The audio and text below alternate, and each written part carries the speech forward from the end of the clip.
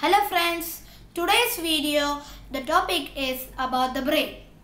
Before that, I would just like to take a small topic about the nervous system. The nervous system, so what is a nervous system? A nervous system is a system that controls the different types of organs inside our body. There are mainly three types of parts that make up the nervous system: the brain, the spinal cord and the nerves. So now we can look at the brain. So what is a brain? A brain is a very important organ that are found in our human body. No one can survive without a brain. Thus, a brain is also called as the human computer.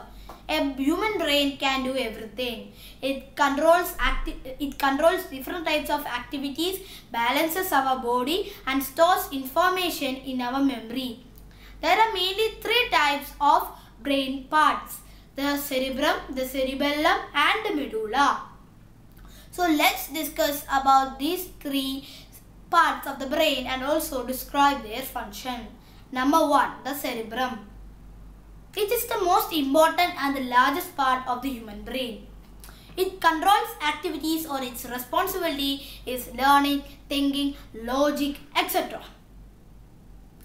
Now let's look at the second part, the cerebellum. It is located just below the cerebrum. Its responsibilities or its activities to control is muscle coordination or balances our body very well. Some people that drink alcohol cannot work properly, as the alcohol that the people will drink, it will mainly affect the brain and the brain's part, the cerebellum. And if a person in front of you suddenly falls down, then that cause can be that he has poor cerebellum function. Now we can look at the third part and the last part of the human brain, the medulla.